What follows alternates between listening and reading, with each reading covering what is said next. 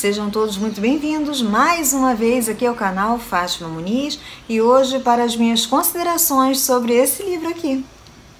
Um banquete para Hitler, a morte está servida. Olha que bacana, né? É bem assim. E o escritor V.S. Alexander, editora Gutenberg. Esse livro aqui foi uma escolha minha irmã me presenteou com ele no meu aniversário, tá? Aqui tem a dedicatória. Obrigada, mana, beijos. E então escolhi ele para começarem as resenhas esse ano aqui no canal. Então vem esse daqui, esse bonitão aqui. Bom, eu tinha certeza que ele iria mexer muito comigo, eu iria me emocionar, né, como tudo que eu já li até hoje eu assisti, que envolva a Segunda Guerra Mundial, né, filmes que eu assisti que mexeram muito comigo, A Lista de Schindler, Uma Luz na Escuridão, A Vida é Bela, documentários, O Menino do Pijama Listrado, né, são filmes assim atemporais, né, que mexem muito com a gente. E que sempre tem uma moral muito bonita, um ensinamento muito bonito, né? É uma maneira de mostrar os erros do passado para que eles não sejam cometidos nos dias de hoje, né? Nem pela gente, nem pelos nossos líderes. Então a história ela é fundamental, né? Na história da humanidade. História ela é essencial sempre, né? O estudo, o ensino e a gente absorver tudo que o livro que pode oferecer pra gente, não é? E eu sabia, gente, que com esse livro, sabe, alguma coisa no meu íntimo dizia que não seria diferente, que seria uma história, uma leitura enriquecedora para mim como ser humano e como estudiosa, sabe, como pesquisadora desses assuntos relacionados à Segunda Guerra Mundial. E por que ele é tão interessante assim? Porque ele é narrado por uma pessoa que esteve efetivamente ao lado de Hitler, convivendo com ele dia após dia. Então isso dá uma veracidade incrível para o livro. Isso aí foi um dos fatores que mais me impulsionaram a adquirir esse livro. Isso tudo acontecia enquanto milhares de pessoas tentavam sobreviver ao Holocausto.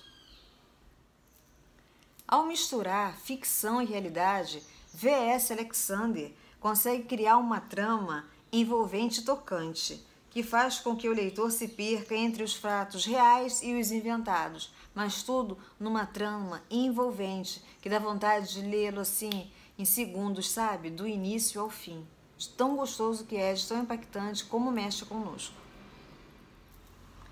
Bem, gente, eu fiz aqui algumas anotações breves, né, mas para deixar vocês assim bem inteirados do que o livro se trata, tá bom? E é sobre Magda Ritter. Ela precisou deixar a casa dos pais e ir morar com um tio para fugir dos ataques aéreos dos aliados. Ela não sabia ao certo o que estava acontecendo no país. O medo era visível em toda parte e corriam rumores acerca dos judeus, mas até aquele momento ela havia feito vista grossa para a situação, pois o pouco que chegava aos seus ouvidos podia ser apenas boato, embora seu pai acreditasse veementemente na veracidade de cada caso. Ao chegar à casa do tio, Magda foi confrontada pela esposa dele, informada de que para viver lá seria preciso trabalhar, mas por não ser associada ao partido, seria difícil conseguir emprego. Para sua surpresa, após se cadastrar na Liga do Reich, ela foi chamada para trabalhar em um cargo secreto de alta periculosidade. Serviria diretamente a Hitler, como uma das provadoras de sua comida. A partir de então, Magda passou a conviver diariamente com o perigo. A qualquer momento poderia ser envenenada ao provar a comida. Precisou passar por um intenso treinamento para aprender a identificar qualquer ameaça à vida do Führer que pudesse se disfarçar em suas refeições. Eram 4 áreas: cogumelos, arsênico, mercúrio e cianeto.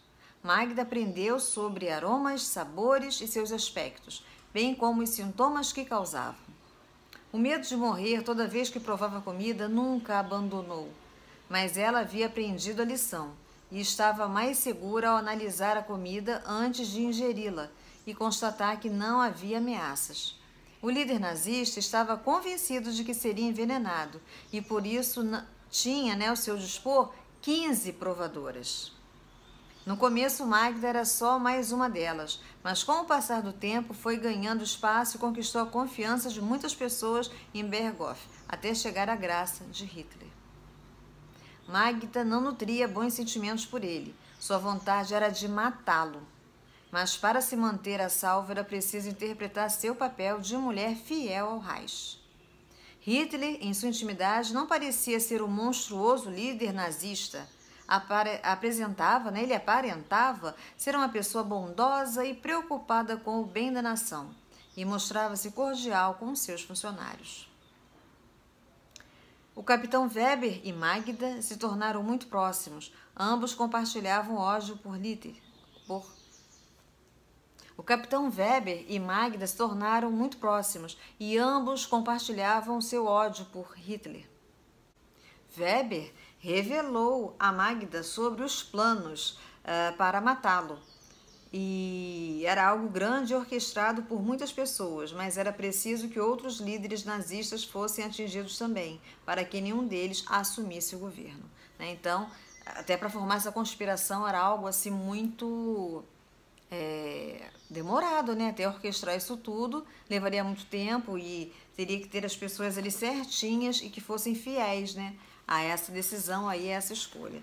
Então, gente, o livro, ele encanta a gente, ele é fascinante, ele prende você do início ao fim. É maravilhoso, uma obra-prima. Eu fiquei encantada. E vou falar um pouquinho para vocês sobre a verdadeira provadora de alimentos, tá? Fica aí comigo.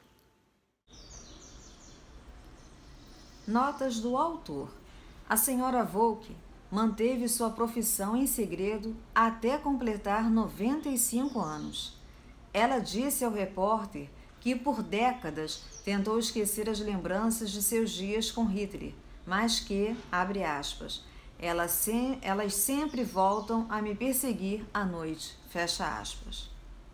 Um banquete para Hitler não conta a vida da senhora Volk, embora eu tenha baseado várias cenas do romance em suas experiências. O romance também não se destina a ser uma biografia velada de sua vida.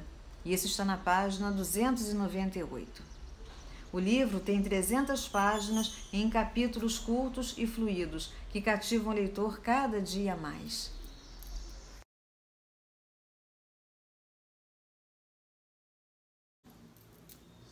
Então é isso, gente. Pelo pano de fundo, pelo cenário histórico, as pesquisas realizadas para escrever esse livro, e também elencados ao final da obra, pode-se dizer que foi um tiro certeiro e que com certeza merece uma chance de vocês.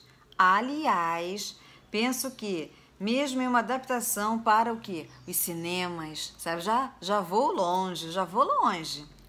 Enfim, fica aqui essa dica, gente, de uma ótima leitura e espero que, mais uma vez, essa resenha que eu fiz aqui para vocês tenha sido bem incentivadora para que vocês adquiram o livro. É sensacional, tá?